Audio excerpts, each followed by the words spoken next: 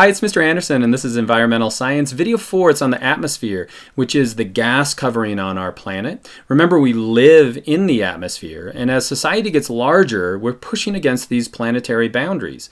And since the economy is pushing us towards that, the economy is going to have to bring us back. And a story that relates to this is the story of stratospheric ozone. We call that good ozone. It's made of 3 oxygen atoms, and it surrounds the planet, and it protects us from harmful UV radiation. But in the 60s and 70s, we were producing huge amount of CFCs. A CFC is this is an example. It's a carbon, fluorine, 3 chlorine molecules. It would also go into the atmosphere, get hit by UV radiation, kicks off a chlorine, binds to an oxygen atom, and now we've destroyed the ozone.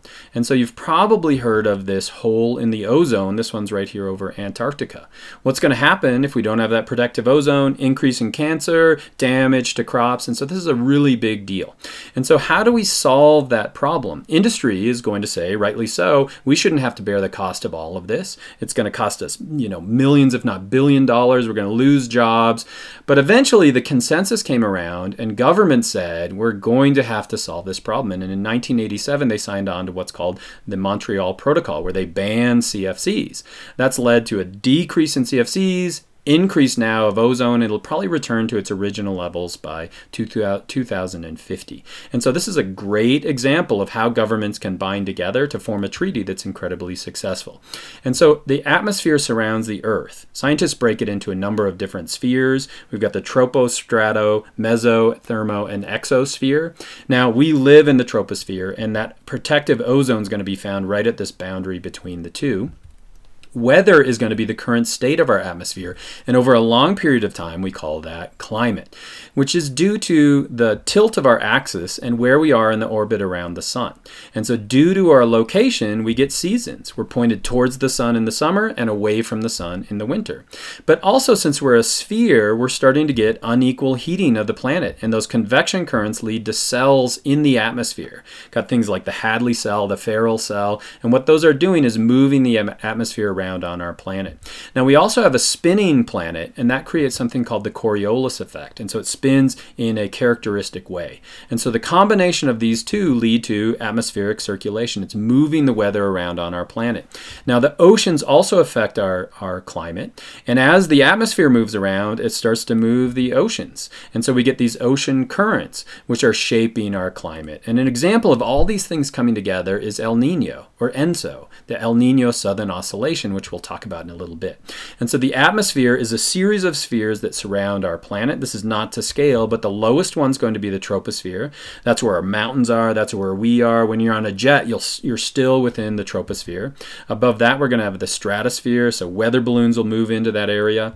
If we look at ozone right here, so this is going to be ozone right at the surface of the planet. We're going to have some bad ozone. We call that tropospheric or smog ozone that can be damaging to us. We'll talk about that later. But as we move up in the troposphere into the stratosphere, we're going to have a huge increase in that ozone layer. That's that protective layer around us. Above the stratosphere, we have the mesosphere. That's where meteors are burning up. Above that, we have where the aurora are. That's going to be the thermosphere. And then finally, we're bordering space. This is going to be the exosphere up here. Now, what are some conditions within the whole atmosphere? We're going to increase density the closer we get to the Earth, because there's higher gravitational pull the closer we are. Now, what's the atmosphere like today? That's weather. Raining, is it sunny? What's the temperature? And that's important. But what's more important is climate. That's going to be weather over a long period of time. And if we look at this biome map, you start to see some patterns. And so if you look right here, we're going to have a bunch of tropical rainforests. We'll have deserts right here. And if I put the latitudes over this, the one thing I'm always surprised is how low the equator is. So if we put this in at 0 degrees, then 30, and then 60, real patterns start to emerge. So right here along the equator, we're going to have all of this precipitation. Rainforests are going to be found there. But look, right here at 30 degrees above and below, or northern and southern, we're going to have these deserts. And then we're going to have these big boreal forests out here. And so all of that has to do with where the Earth is in orbit and also the tilt of the Earth. And so we get seasons due to the tilt of the Earth as it moves around the sun. This is obviously not to scale, but as the northern hemisphere is pointed towards the sun, look here on the North Pole, it's going to be 24 hours of daylight. In the winter, it's going to be 24 hours of night. Right here we'd have the equinoxes, but depending on are we pointed towards the sun summer or away from the sun winter, it's going to affect our weather and therefore our climate. Remember, everything would be reversed if we were in the southern hemisphere. We also get unequal heating. So if I, again, not to scale, but if I were to put an atmosphere in here, as the sun's rays come in here, at this part, it's going through a very small amount of the atmosphere, so we don't lose much heat. But up here, we're going through more of the atmosphere. It's going to be colder near the top. If we remove that and just look at the light itself, right here, this amount of sun rays is all concentrated on this very small surface area, but up here near the North Pole, it's spread out over a long surface area, a large surface area. So it's going to be cooler near the poles. Now remember, as we move around the sun, that axis is going to tilt back and forth, and so that's going to affect this unequal heating. And the last thing that affects unequal heating is the albedo of the Earth. It's our reflectiveness. So as the sunlight hits the snow, for example, it's going to be reflected off. But if it hits vegetation or water, for example, we're going to have a different amount of albedo. So it's a combination of all of these things that creates climate. First one that's most important are going to be the cells on our planet. What that means is right here at the equator, we're heating up the air most right here along this point, and so what we get are these convection cells. So we heat up the air and it's moving up. It becomes less dense and it's moving up. Now what quickly happens to it is it actually cools down. And so as it cools down, we eventually reach something called the dew point. That's where it can't hold water anymore, and we're going to have the formation of clouds, and then we're going to have precipitation. Have you ever wondered why the bottoms of all the clouds line up? It's because we're cooling the air as it moves up until we hit that dew point. Now what happens eventually is that atmosphere is going to start to drop down again. And so we have another cell here and another cell here. So if we look at the equator, we're going to have a huge amount of precipitation here, but remember at around 30 degrees, all that air is moving down. It actually is being heated up, and we're not going to have much precipitation there or at the pole itself. And so these will be affected by the tilt of the Earth as well. And so cells are important to understand. So I've turned the Earth on its side. So this is now equator, North Pole. So if we move from the equator to the North Pole, the first thing we see is a huge amount of convection near the equator, and you're going to have a huge amount of weather right here. It'll eventually move up, and then it slides down. As it moves down, it's going to actually heat up, and we're not going to have much precipitation at 30 degrees. We call this first one the Hadley cell. It's named in honor of the person who proposed it.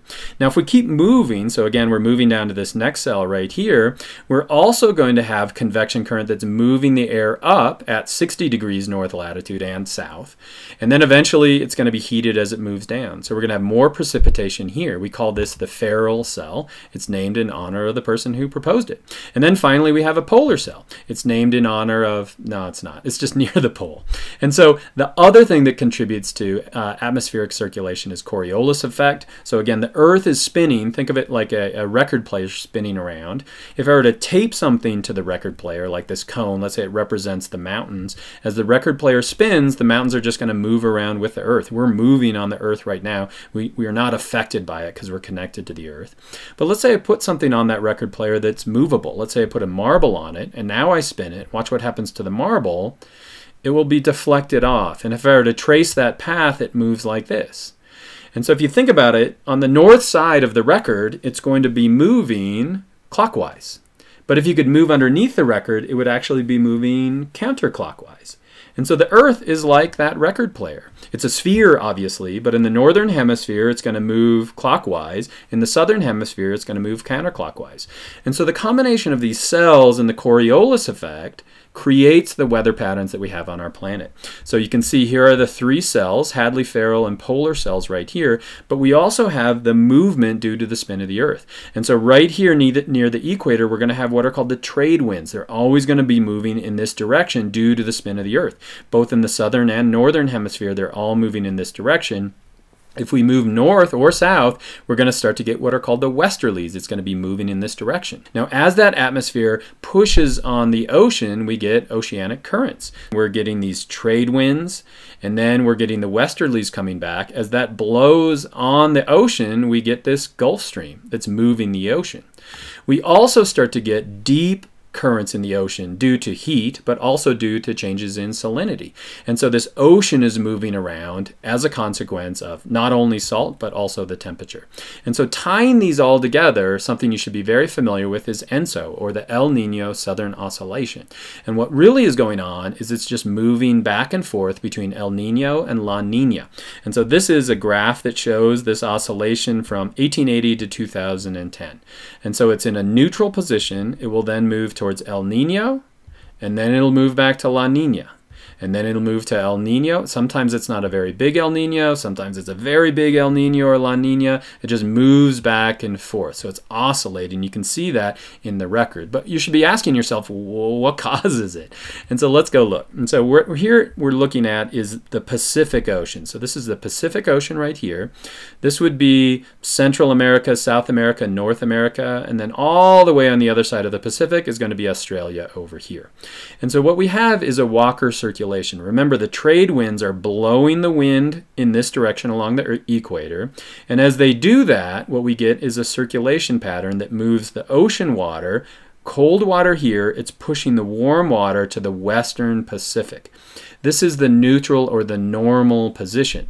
Now, what can happen, watch what happens to the Walker circulation as I move us into a La Nina. So as I move us into La Nina, watch what happens to the Walker circulation. We have greater trade winds. An increase in trade winds is pushing more of that warm water over here towards Australia. So we're going to get that weather way over here. It's going to be cooler here around Central America. Now watch what happens when the Walker circulation starts to die off. Now we have El Nino. And so we don't have that huge push. And so we're going to have warm weather. It actually starts to move in the opposite direction. And so this ocean is now going to affect the atmosphere, and it's going to affect humanity as well. So could you fill in this concept map? I would encourage you to pause the video and give it a try, and then I'll tell you the answers. First thing, could you tell me the levels inside the atmosphere? It's troposphere, stratosphere, mesosphere, thermosphere, so that should be here. Exosphere. My mnemonic for this is try some milk, then eggs. That's a good way to remember the layers. Right here, we'd have that important ozone gas, which can be bad if we have it way down here in the troposphere. Weather over a long period of time is going to be the climate, which is affected by the tilt of the Earth and the sun and the location of the sun. So we get seasons from that. We also get unequal heating, which creates these convection cells, Hadley cell, Ferrel cell, polar cell. The spin of the Earth creates the Coriolis Effect, and also ocean can impact that. So hopefully you got all those right, and I hope that was helpful.